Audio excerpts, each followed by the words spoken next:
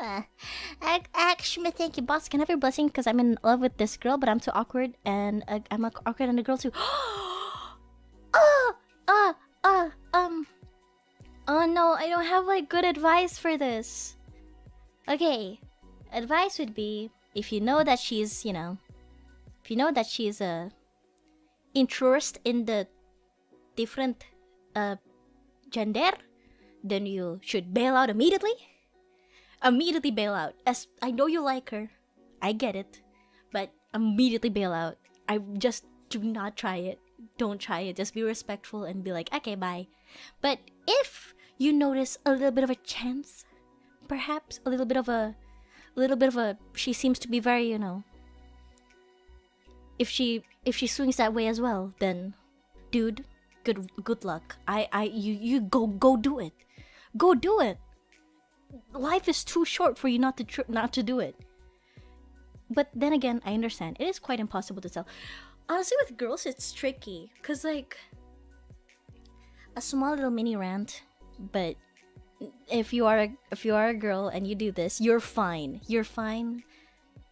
But girls tend to be, let's say, very friendly towards other girls, like, oh my god, wifey, love you, mwah, like very like, yes sis, she's very like, ladies tend to be very friendly, and you gotta somehow like differentiate when they're being like friendly or when they're actually like swings that way. It is so hard to tell, I know, but eventually you'll start to get a sense. Like you kind of have to do some stalking, like you gotta do a little bit of like stalking to like see their interests, like if they say stuff like this, like you gotta like check them out a little bit and be like, what kind of stuff do they like? And usually like from the stuff they like, you can sort of tell that if they are like, if they are swing that way, if they don't. Just a little bit of like, information gathering on your crush would always be optimal. Because I feel bad, like I always I don't want to make anyone uncomfortable, like imagine if you're like, they joke around like that and being friendly to you in that sense, saying stuff like wifey, I love you, toka, and like hugging you and just doing physical contact, and like you're like, one day you confess to them and they're like, whoops, sorry, don't swing that way, and it's like,